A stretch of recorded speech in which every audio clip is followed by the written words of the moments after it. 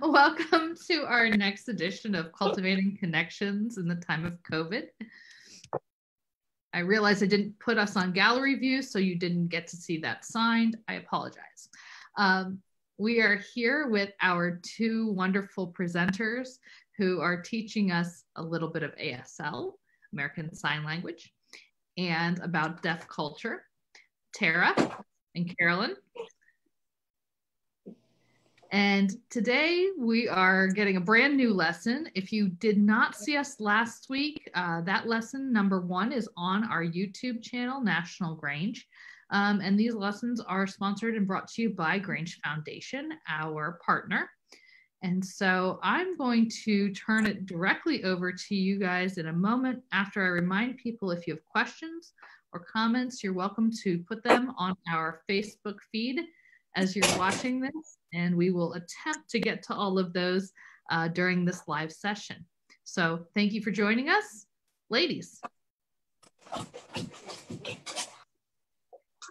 Hello, my name is Tara Plaqueta. I'm joining you today from Florida.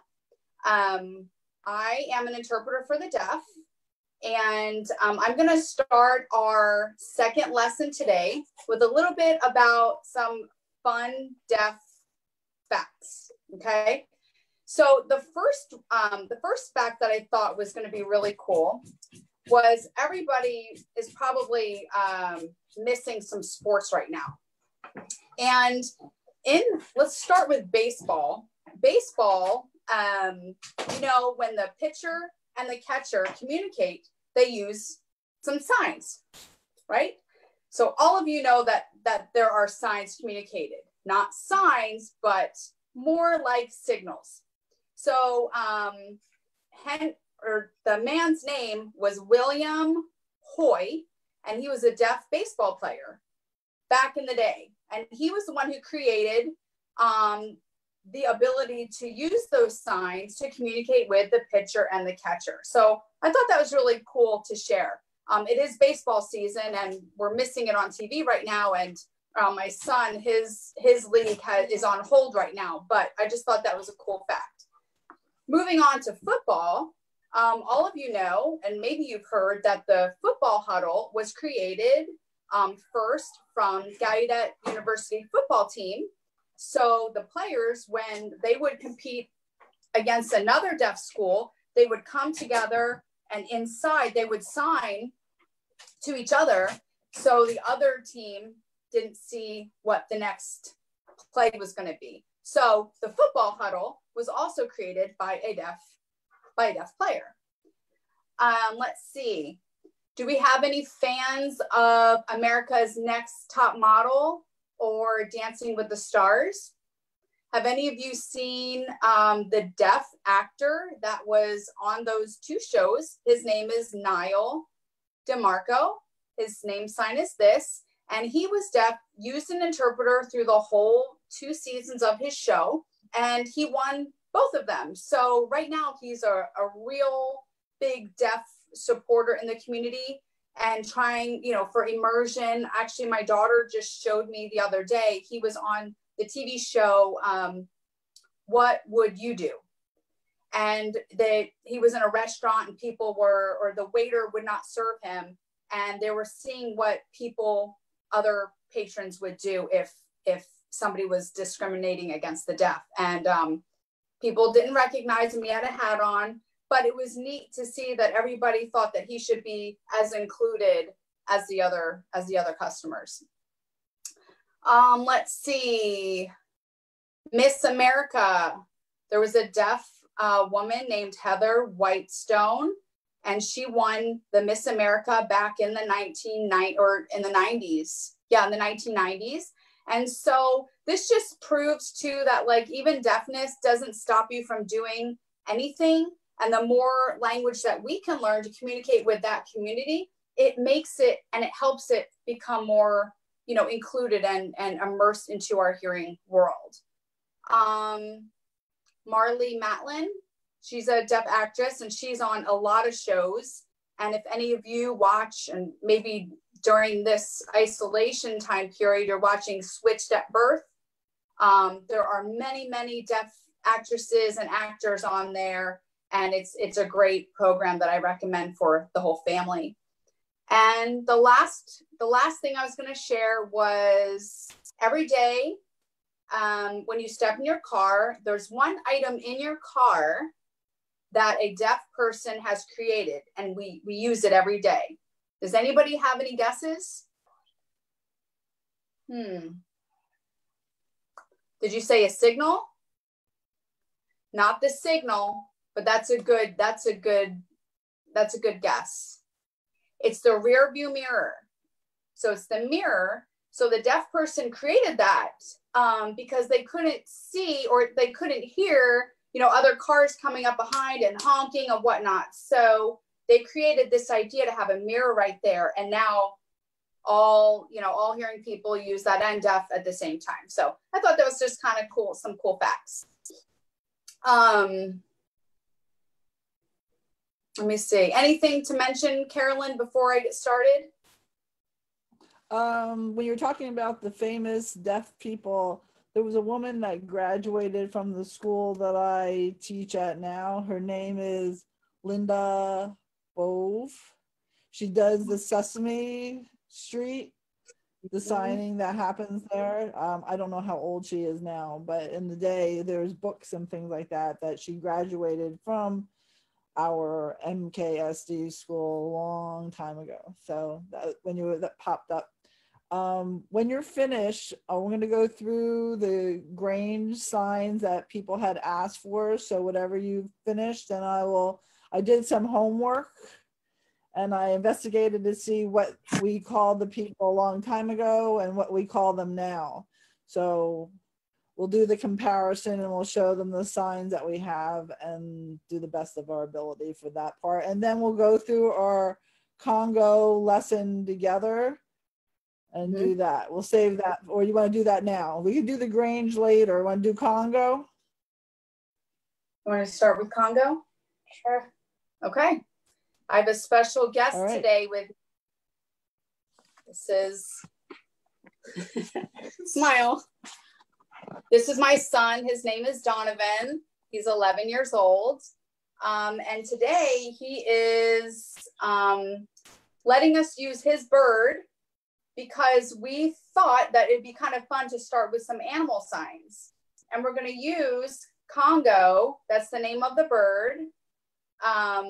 We're going to use him as an example for some signs. So I'm going to sign them and you're going to copy. And if you have any questions, then you can post it in Facebook and Amanda will let us know and we can go over it again or whatnot. But I will go slow. Okay, so first we'll take a look at Congo, and his name is Congo. It's C-O-N-G-O.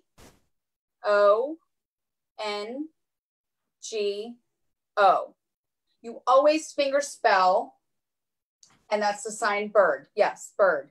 You always sign pronouns, person, a place, or a thing. You always finger spell it. So you're going to always finger spell your name, your last name, your city, the street you live on, the city that you live in, the country that you're from. You always finger spell those things, okay?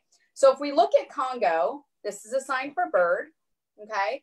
Bird, it has a pointer finger and your thumb, and you bring it up to your mouth. Now, if Congo was a duck, I would use 2 fingers, but it's just a bird, so we're going to use 1 finger. If you take the same movement and you do this, that means the number 20. So just a little bit of a side note there, but last week I had talked about the importance of where you make your sign. So we're going to, it's the same hand shape and the same movement, but we're going to go up here for bird, okay? So that's the sign for bird, and we're going to do the colors of the bird. So everybody just take a peek at the bird's colors. Step up. Yeah, step up. Come on. We've got green. Okay, green. This is the hand shape of a G, and you're going to shake it. So we're going to shake our colors. There's a G.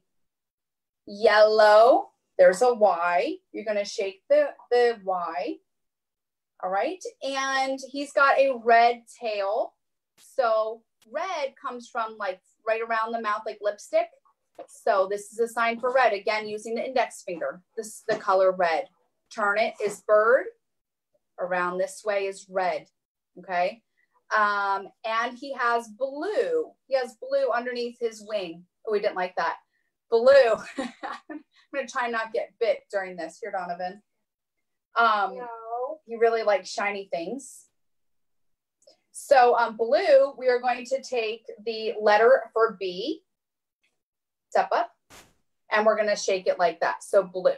Okay. So those are his colors. Green, yellow, red, blue. All right. The sign for food. Okay. So what he eats, food, food. Okay. If I was signing to eat, I would sign it one time. It's time to eat. If you move your sign 2 times, it's the verb eat. All right. What Congo eats is seeds. Okay, so you can try and shake this bud hand shape over your hand like this. You can do it like this. They're both right. Seeds. Okay. He also eats fruit. Hand shape is an F in sign language, the letter F made up here by the mouth. Fruit. Fruit. Congo eats vegetables. The number 2 or the letter V, and you take it on your right here, the same place that we did fruit. You're going to place the fingertip and turn it. Vegetables. Vegetables. Okay. Okay, so the sign for sit is this, sit. But for the bird, because he has talons, we're going to sit on it. We're going to perch. So we can sign perch. And I'm showing you that it's bird talons. Okay, it looks like that, perch. All right. Let's see, feather. Feather, again, we're using what we use for fruit. It's the hand shape of an F. You're going from your chin up to your ear. Feather. And Carolyn, what did you sign? What was the other one that you used? Sometimes the kids will use feather because it's on the wing, so they do the feather. Feather. Okay, cool. Feather. Wing. Oh yeah, you shake your wings. Wing. Oh, all right. He's participating really good. You've got fly. Okay, so this is for the bird flying. All right, flying. Not like an airplane fly. That's different. We're talking about the bird flying. All right, fly. Okay, so this is like he has a beak. So we're going to sign beak. It's made up at the nose. It's an X letter in the alphabet. You're turning it out. And it is the sign for beak. Like with eagle beak. All right. I signed before bite.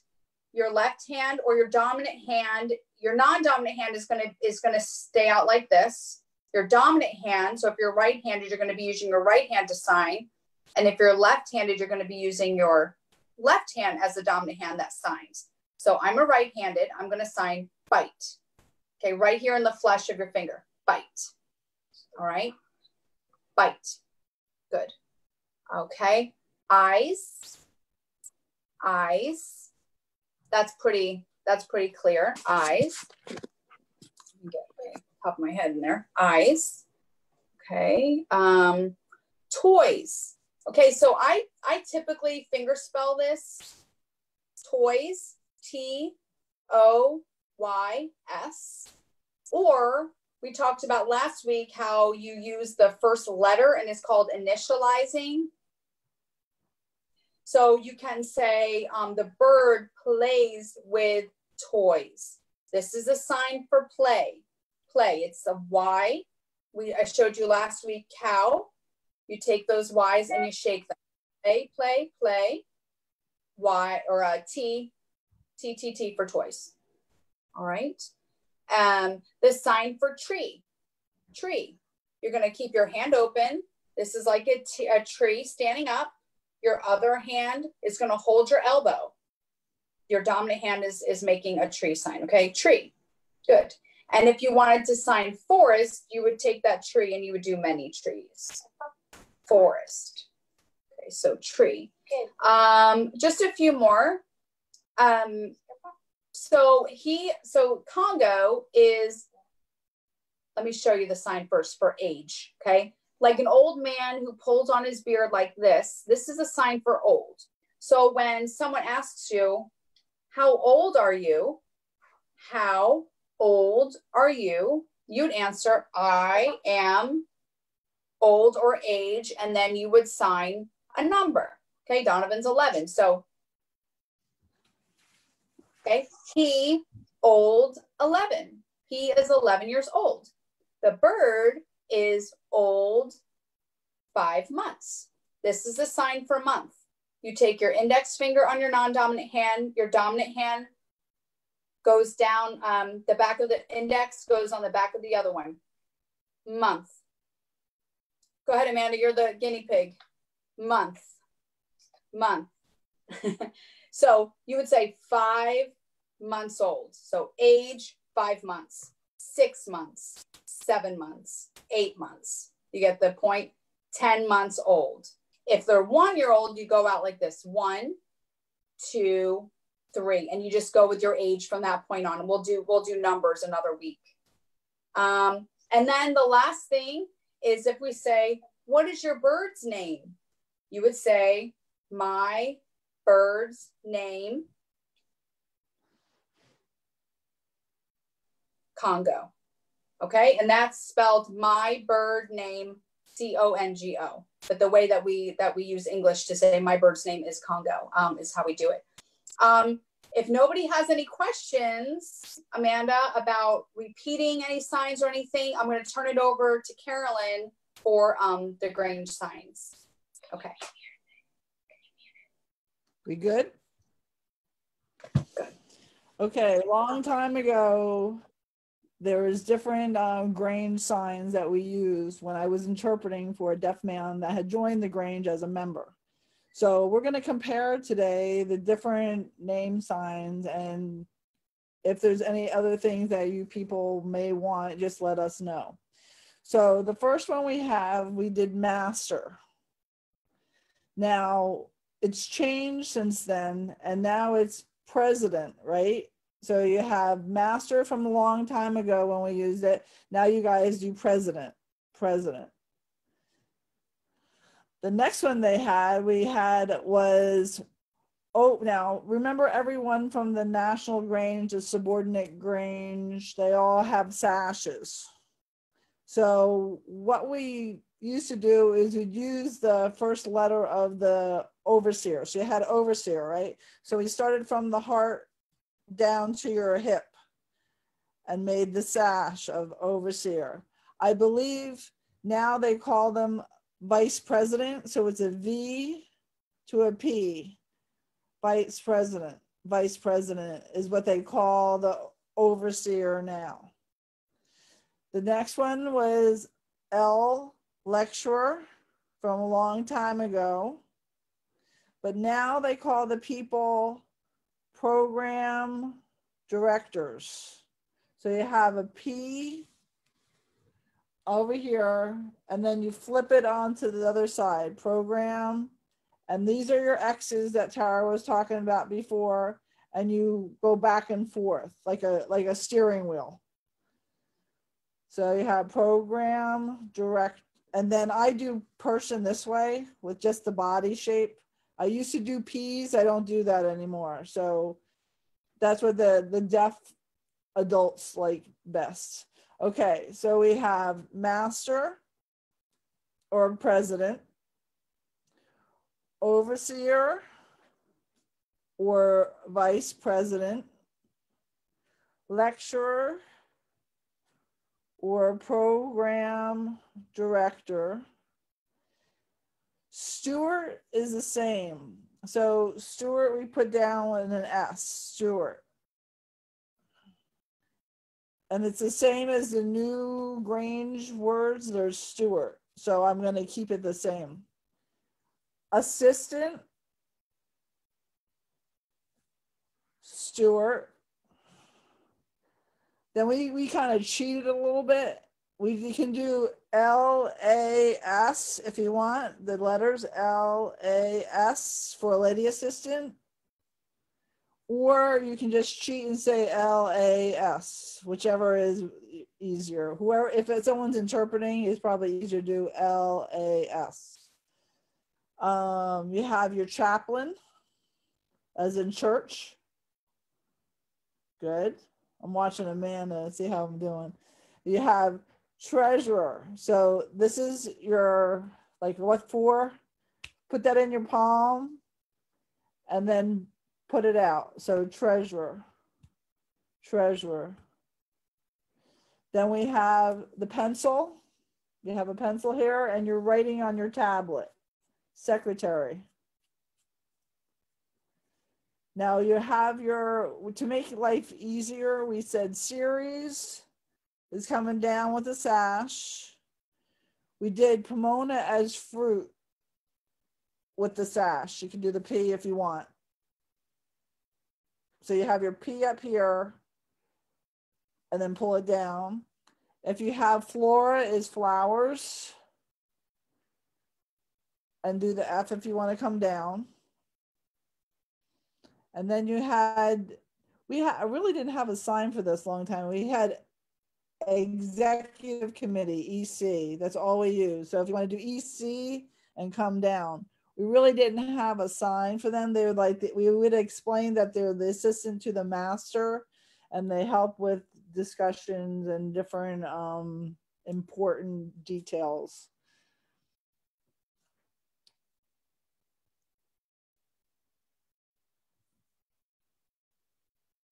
I'm missing that. Say it again. No, don't do it again. Sign it. Oh, gatekeeper. Yeah, I did miss him, huh? Good job. Good spelling. Okay, so we had door protect person.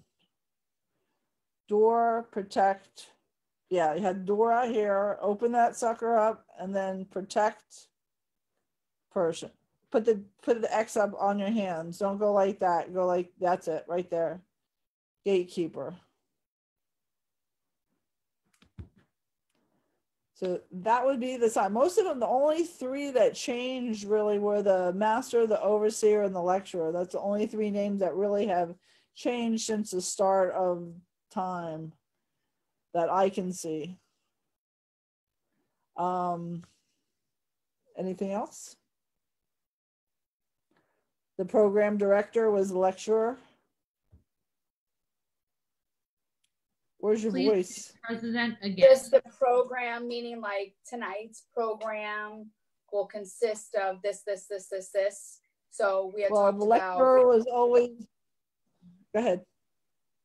No, just talking about tonight's program, not specifically talking about the program director or the lecturer, but we had talked about doing program and camp.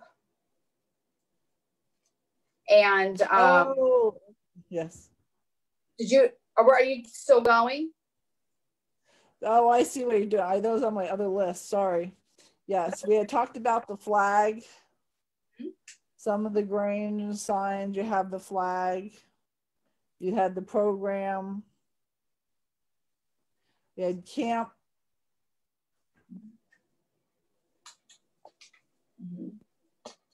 And then you have the sash. Do you have other vocab that we were talking about? I have the Bible. Did you do the Bible yet? Yeah, we had talked about where the master is, and then there was the table with the Bible in the middle, and then in the back. So you visualizing your Grange Hall, and where are these people? That would be a good way to practice as you're learning the signs. You can set up your own Grange Hall and have just practice who sits here and who sits here and who sits here, and And that's how it's a very visual language. So you can set up your Grange Hall in the space in front of you. So that just gives you a cool visual and just a way to practice for yourself. And again, Carolyn had made all the signs, so you can practice those. Yes. Can you go from the top again with all of them just one more time so everyone can practice with us? And if they want, they can turn their sound off to see if they can catch what you're doing. You want me to mix them up? You can, but definitely tell what they are after. Actually, Tara, you're going to voice for me. Okay. Okay. Treasurer.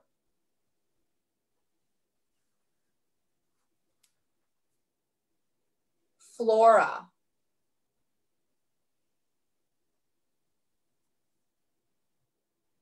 Master or president.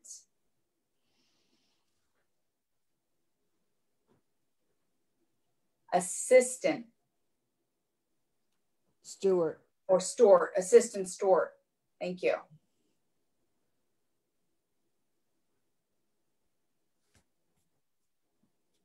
Secretary.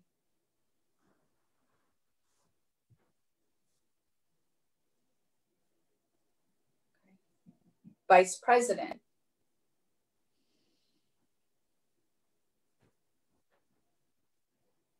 Okay. Series.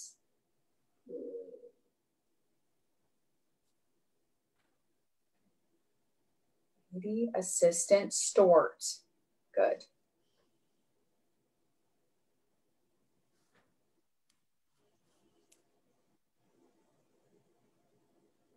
Lecturer.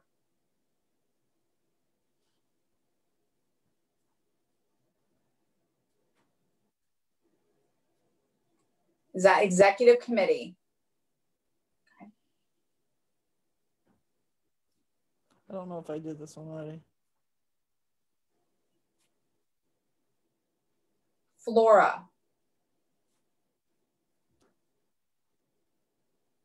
This one was what?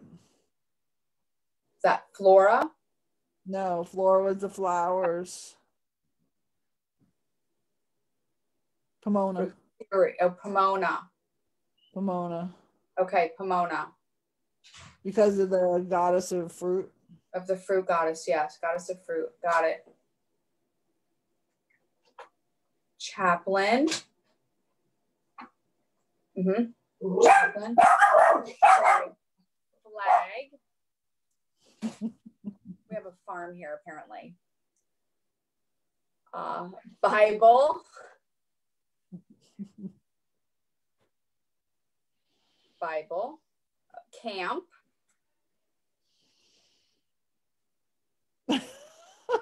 I love you. Good job. Amanda, you need anything? Donovan has school at 6 o'clock. So if they have any questions for Tara or myself, they can do them now before she has to sign off.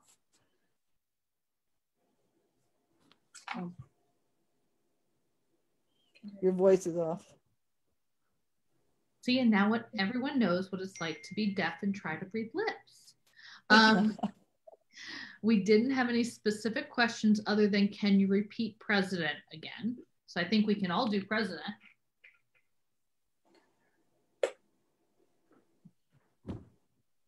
Sorry, my head's not in the picture.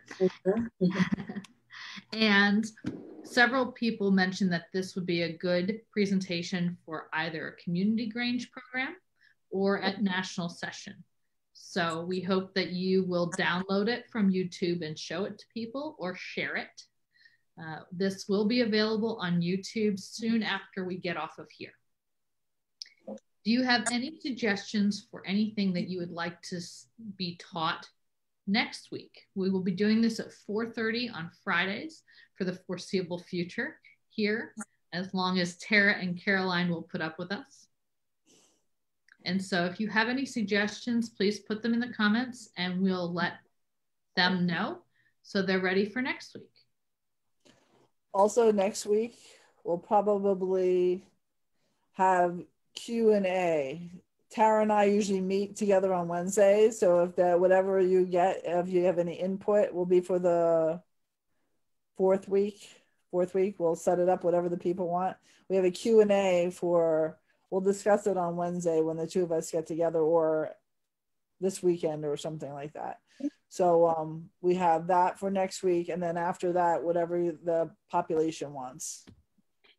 And all of the signs that Tara provided, the bird and colors and things like that, are available on a video that they've set up and pre-recorded prior to this that will be available on our YouTube channel as well. So look for that. It's called Congo Lesson Episode 2, and that should be available by 6 p.m. Eastern tonight. Thank you. Last question. What's the sign for Grange? We did this last week. G. G? It's a G, but it goes like a farmer. Farmer is this, and then G is that. Mm-hmm.